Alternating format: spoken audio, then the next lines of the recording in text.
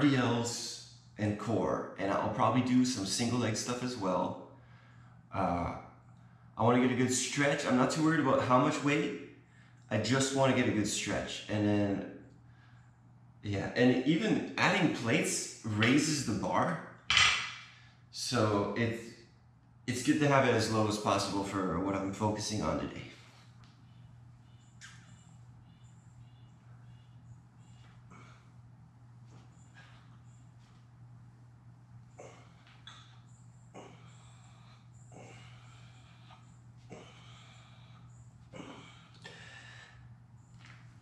Oh, a nice little crack in there.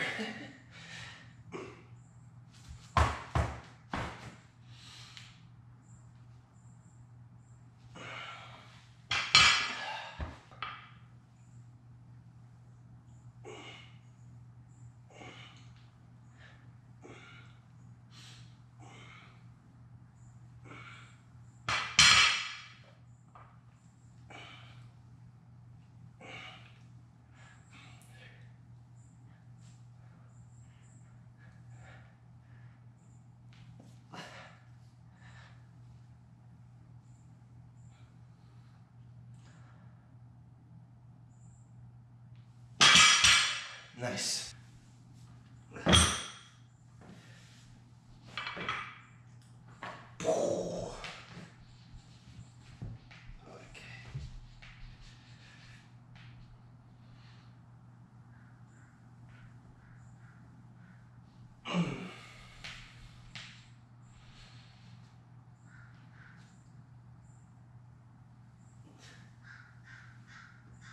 Boom.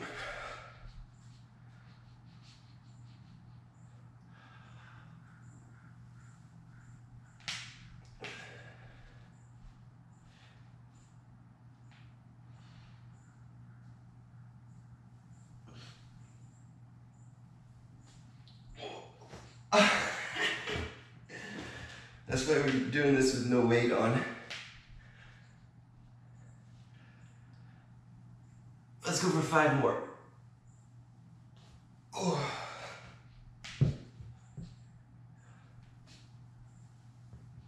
2, 3, 4.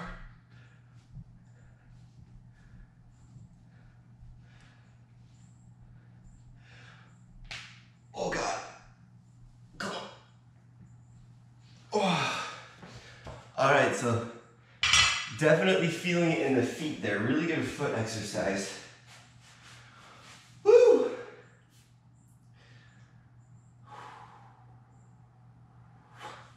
Okay. Well, that looks about right. I don't do these often.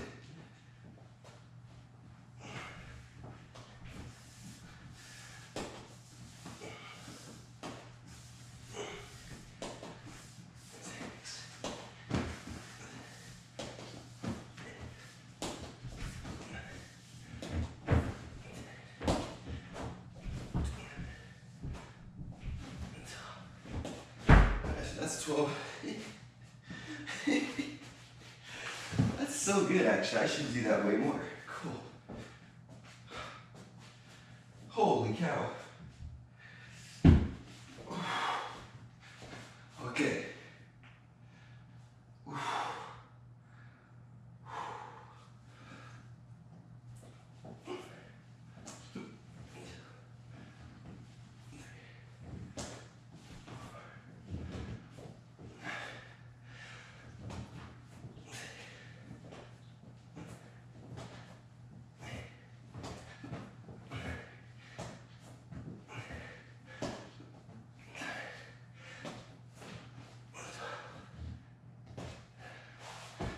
Nice. Let's do some core exercises and we'll do our second set. Okay. We're doing the overhead ball throws. And I saw in the footage of last time I did this exercise, my elbows were quite bent. So we're gonna try to really keep the arms straight. I don't know if it'll work in practice. I don't know if I'll be able to do it, but at least if my focus is going there, then something might happen. I'm actually gonna start back here.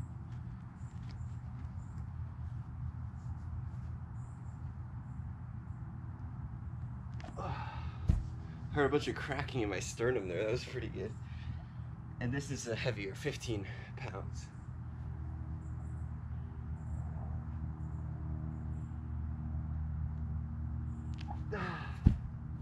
Yeah, so it's not going as far without the elbows, but that might just mean that I can get more reps in with less walking.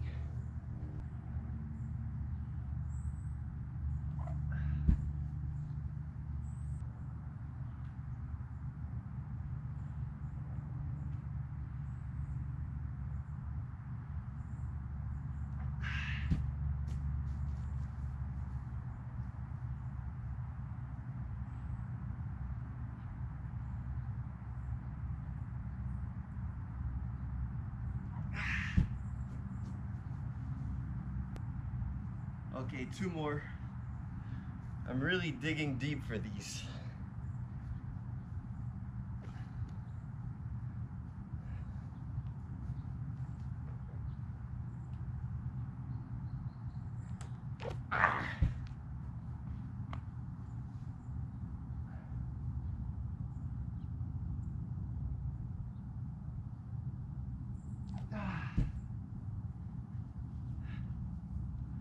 Whew. That feels good. That never fails to be really difficult. And back inside for deficit. 10 pounds on each side. And we'll try to go for 8 or 10. Not too concerned about exactly how many reps we're doing. More concerned about getting a good stretch.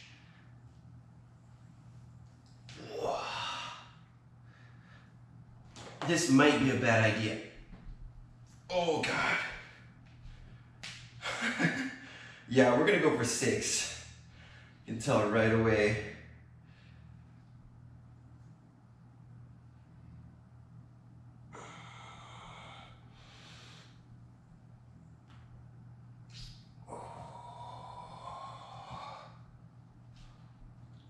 One.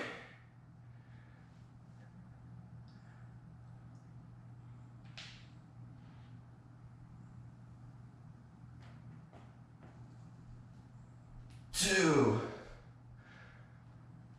Whew.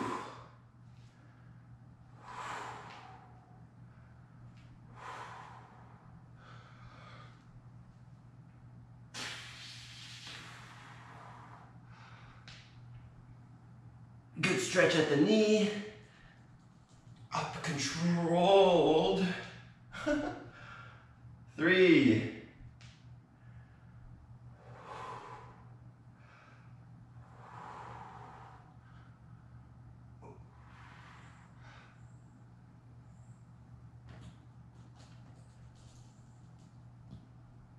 4.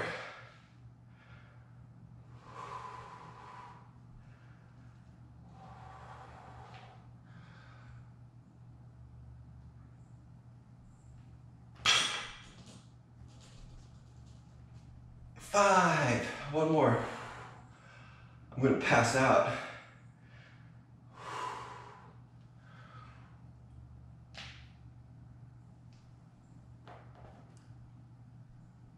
6. Oh.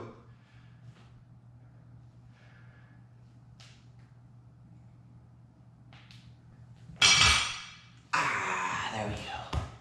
And we followed up. No time to lose.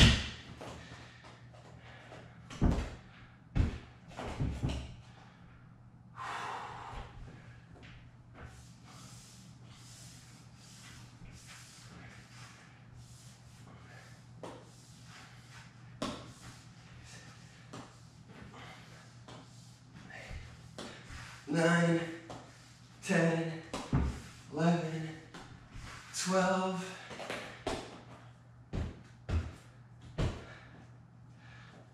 1, 2, 3, 4, 5, 6, 7, 8, 9, 10, 11, 12. So a little bit fast. but I don't know. I do it. I feel like I exercise frequently enough that as long as I'm getting the volume in, it's okay. And right to the ball throws, right away. Not waiting or anything, just a few deep breaths.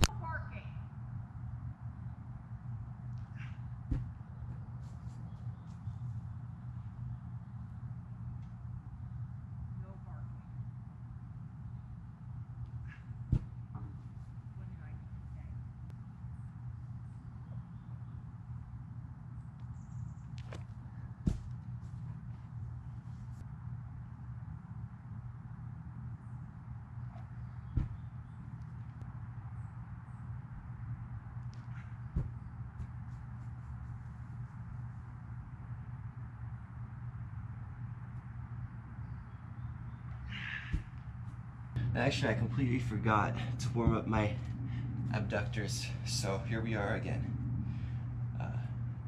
This is like a glute warm up. I'm gonna do this for about a minute and 30 seconds, trying to push my knees out. And this is a 10-pound weight. I could do without, but if I'm leaning forward more, I feel like I can, or I mean, if I'm leaning backwards more, I feel like I can sit back and still have pressure along the whole foot. So that turns it into more of a warm-up and less of an exercise, and that's what we want right now.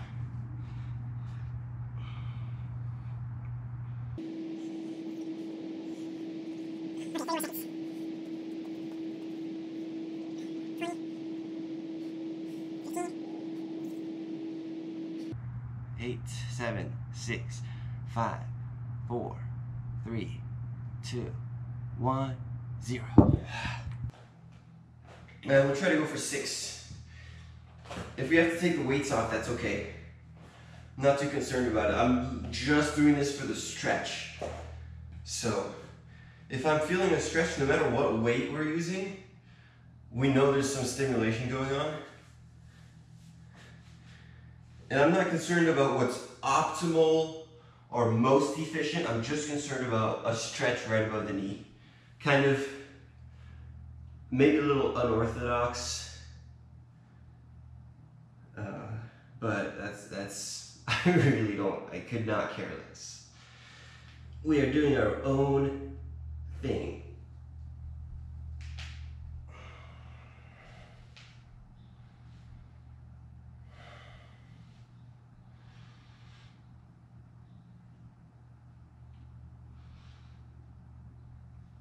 One,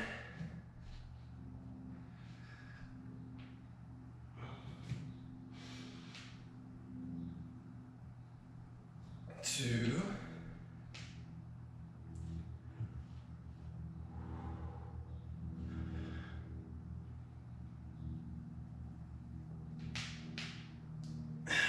3.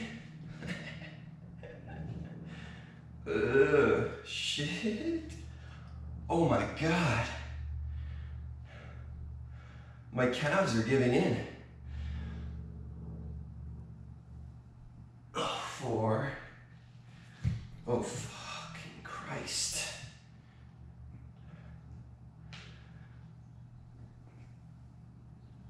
5. 6.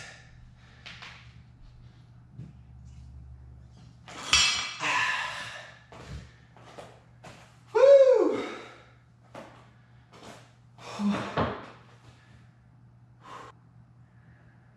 My body's giving me the "what the hell are you doing to me" signals.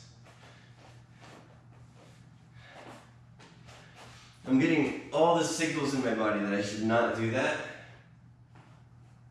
Minus the pain, minus the one last thing that the body will tell me when it's really time to stop. It's probably a good sign that I'm doing exactly what I need for myself right now.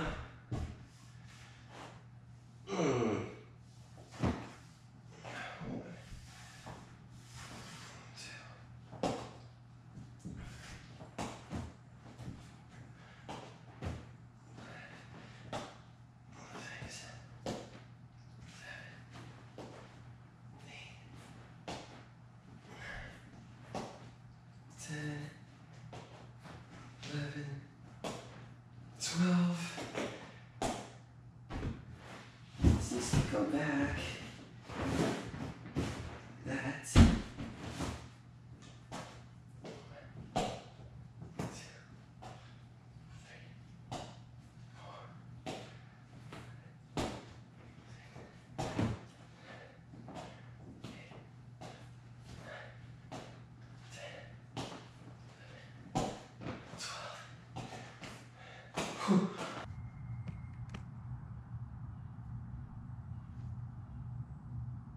Oh, there's so much cracking happening in my sternum. It's honestly kind of scary.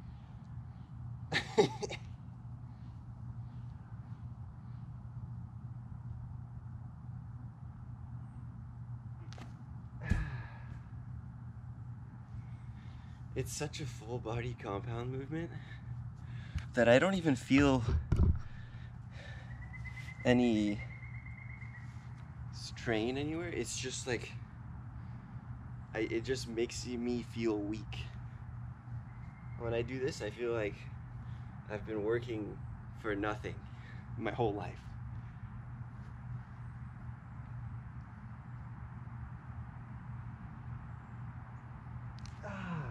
It's just, that's good, that's a good sign.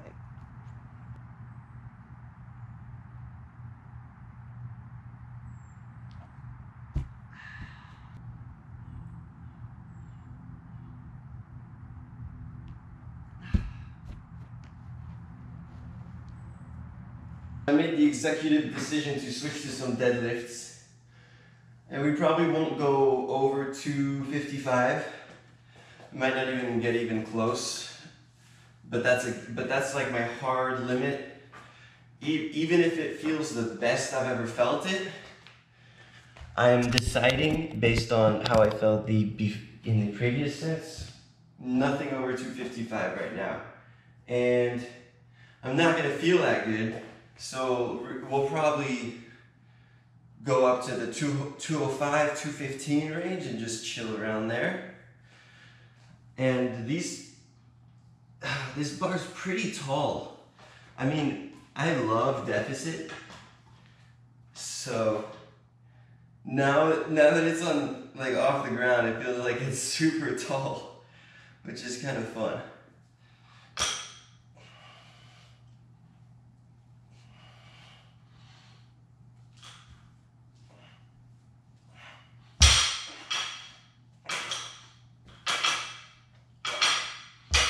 So it's flying.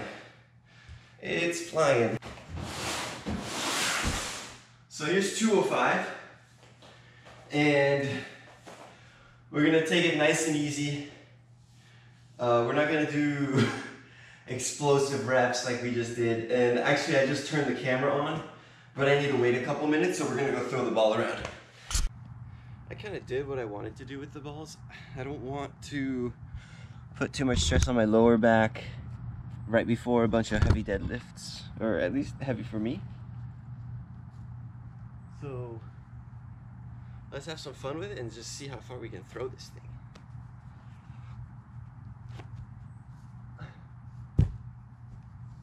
Okay. At this point, I don't know what I'm doing. I couldn't describe to you the benefits of this. It's fun thing to do. Fun thing to do while I wait between sets. That's all we're doing.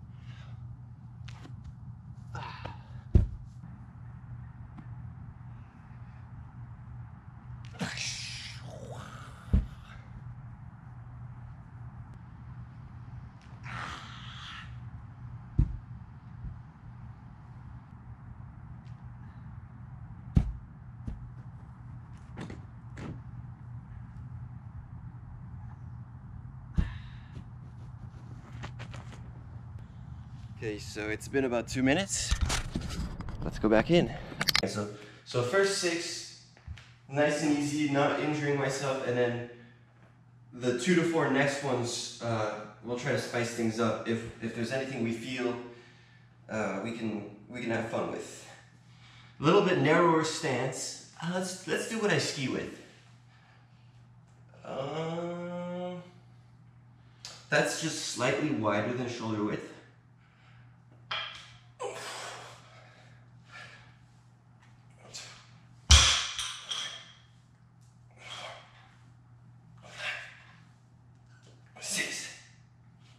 Hold on. So I'm just throwing weight around. Let's do 2 more nice ones. Let's not kid ourselves here. That was kind of sloppy, honestly. Oh well. Sloppy happens. Just gotta deal with it sometimes.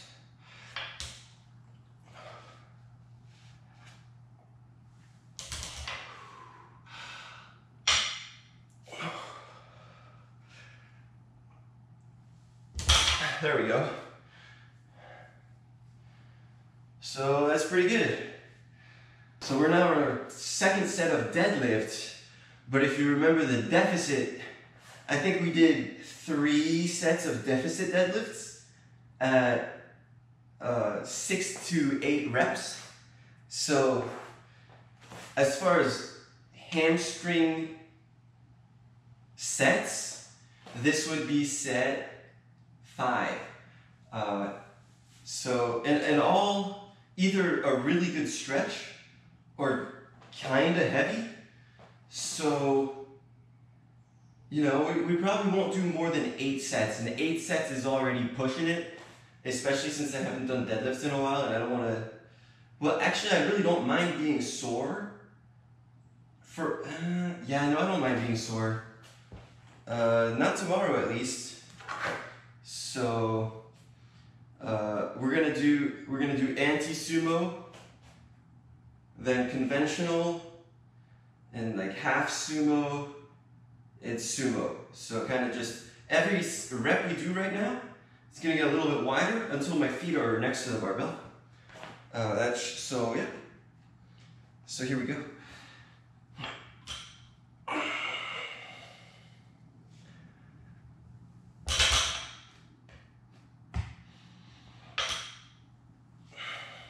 Two.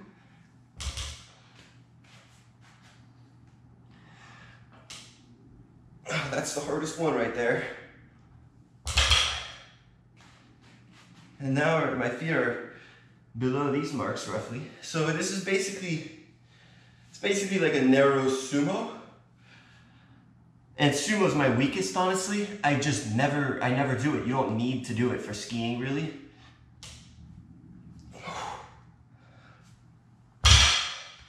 And then feet next to the barbell.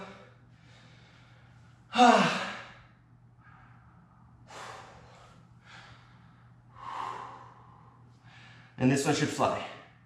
It's my weakest, but also sumo's cheating. Yeah, so try not to crush my toes. That was epic. That was really okay. That's all I'm doing for deadlifts. That felt great. I can't complain. The plan has always been no plan, play by feel. So this has been a success. We're still not done with the core though. Still not done with the core. Give me that. And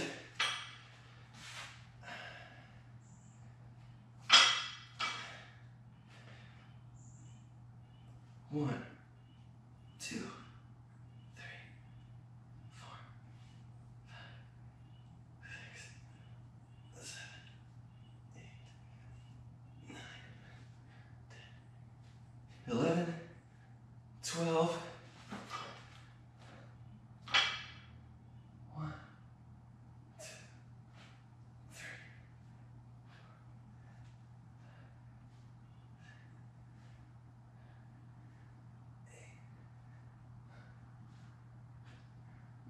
3, 11, 12. All right. I've decided I'm going to go for 14 reps on each side, just so I'm not leaving anything on the table.